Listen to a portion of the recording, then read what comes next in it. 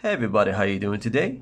We have the Canon M50, and today I'm going to tell you how you're going to use this camera, what is the advantages and the disadvantages in different scenario.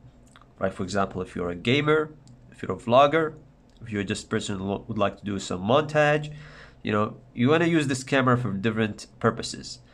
In this video I'm going to tell you what is these purposes. So I've been using this camera for around maybe 1.5 years or 1 year and actually almost 1.5 years. I tested it in many ways: vlogging, streaming, doing some random videos, editing videos, shooting videos, professional videos. And let's start with the build quality before I just go there. So the camera so far is really built great. I mean, it's very tough here, as you can see.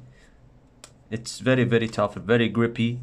The camera, there is no cracks, there is no issues. The camera is very well built. Excellent build by Canon. The size is really great here. We're talking about the size. So in 2020 you're looking for a camera that is actually very portable. This is a camera very portable. Now let's talk about what you guys are here for. Usability.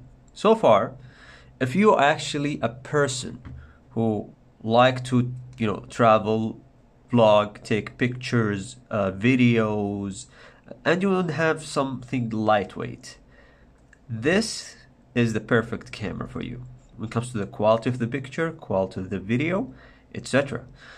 If you actually want to use this to shoot, like for example, YouTube videos and stuff like that, again, this camera is really as perfect as you can get. It's really great. The camera, the quality of the picture is really great. The video is great. Now, okay, sorry, I'm shooting this video with the Mate 20X, so just so you know. So yeah, everything here is really perfect. You can plug it here with the adapter. There's a battery, but you can also click this thing over here, and the plug will show up that you can also connect your cable and charge it without a battery. The battery has to be there, but you can charge it there as well. You can actually change lenses with this camera. So just a simple click over here and the lens will go out. Very simple, right? I'm gonna put this over here, and I have here, you can add this thing over here which is called Viltrox. So Viltrox is a mount for full frame cameras that you can have. There are many variety of full frame cameras with Canon. So what I got here is a budget but actually really great 50mm lens here, and it's easy accessible here. You just plug it straight away, no issues at all. That's it, it's plugged right now. And for this, like something you shoot with the not macro, actually very close distance. So this is really great when it comes to having in a close distance. And you have this, a little bit of a leg over here, a knee, so you can maybe mount it like this, whatever. You can do many things with this camera. Now let's talk about what is the disadvantages, since I just mentioned all the good things about the camera. The main thing for me is streaming. Now, if you're streaming, or a streamer, or a gamer who would like to do streaming, this can come as an issue. I mean, this camera. So there's many videos on YouTube where it's hard to get videos through HDMI, like from the full HDMI. But the problem is the output is not supporting this. The live stream with the HDMI. So all you have to do, or the best choice for you, is to get another camera, like for example the Sony. It does support the full HDMI out.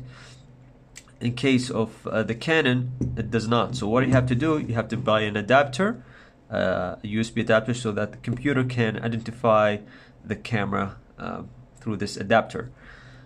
The issue is also after you get the adapter, the software thing. So if you want to stream, you make sure that the screen is clean and there's no issues. You cannot do that with this camera. You have to install another software to remove these small like for example manual mode on this camera, autofocus. all this stuff is not going to work with you here. Autofocus also is not going to work. So there are so much technical issues when it comes to the streaming. So if you're a streamer, if you're thinking about buying the M50 from Canon, I'd actually advise you to go for Sony. You have the Sony series, almost the same price, a little bit, I think a little bit expensive or cheaper, I'm not sure. It's almost there. But I would actually go for Sony if you want to do all of the above.